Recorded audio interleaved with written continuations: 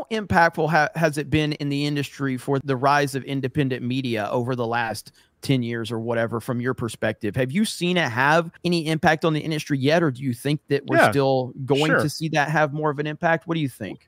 Like, we used to be very focused on web media and print media, right? So this is where the dollars went. You'd buy basically magazine takeovers, or you'd buy banner ads, or you'd buy site takeovers where they theme the whole front page.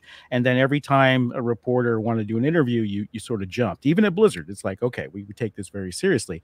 Now, you don't really care. If a gaming reporter is giving you gruff, I mean, Nintendo will cut you off, right? So it didn't used to be that way. The power play was a little more even back then. But as stuff shifted to Twitch and shifted to YouTube, and by the way, I was probably the first exec that noticed that change happening, back in the Firefall days.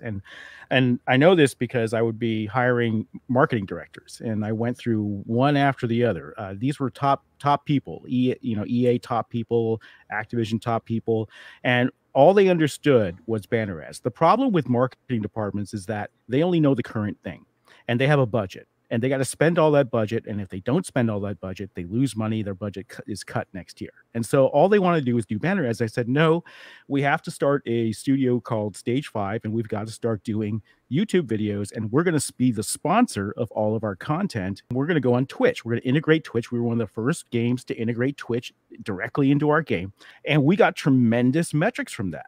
But the marketing department, I had a tremendous battle with them, because even though we had 10 times as much traction, even back then with YouTube and Twitch, they couldn't see it. And this was a big problem. So, of course, as soon as, that took off, and it became common wisdom that you need to go to YouTube, that you need to go to Twitch, they all hopped on board at that point. But it completely changed. But, there's going to be another big thing, and these people are still going to be stuck on whatever the meta is at the current time. Yeah, it's a marketing meta. That's what I'll call it. Yep, very well said.